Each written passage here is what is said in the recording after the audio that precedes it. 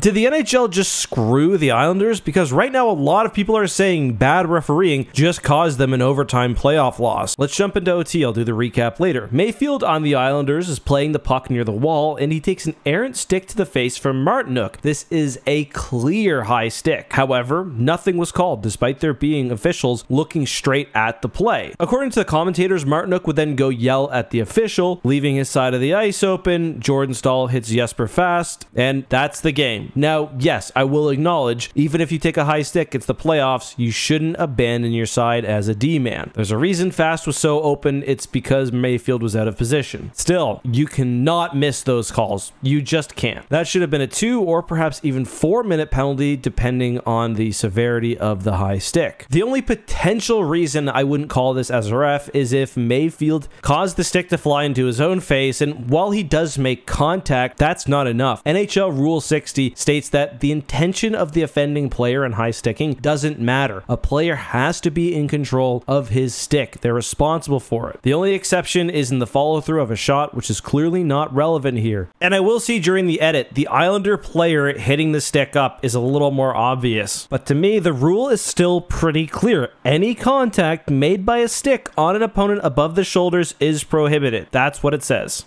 This is a penalty. And what makes this worse is that the Islanders were on the wrong end of penalties all night. They in fact didn't have a single power play all game, which is rare, and we'll see how penalties played into the scoring. Carolina opened the game with a Jacob Slavin one-timer from a really tough angle after some strong forechecking and aggressive play by Brent Burns. And I gotta say, I thought Burns was actually really great for Carolina. He was buzzing in the offensive zone all night, and I think that's what they wanted him for. However, from that point, the Islanders would be bogged down in a pair of 4-minute double minors. This would really make it tough for them to get any momentum going, but when it looked like they might successfully kill off the second double minor, there's a weird play where Sebastian Aho bats the puck out of midair into his own net. The Islanders, however, would tie it up first with a Palmieri backhand, then a Barzal shot. They would even go up, and by the way, on this goal, Nate just nearly took a penalty here. We're getting very close to interference, but either way, 3 unanswered Islanders goals. However, Slavin, from a very tough angle, would end up tying the game 3-3, leading to the overtime. I'm a Rangers fan, but I understand why the Islanders faithful are very vocally angry right now, and they have every right to be. This was a blown call. It cost them the game, and a 1-1 series is very, very different from a 2-0 series, which is the universe that the Carolina Hurricanes and the New York Islanders are now operating in. But what did you think of the game? Let me know all of that and more down below.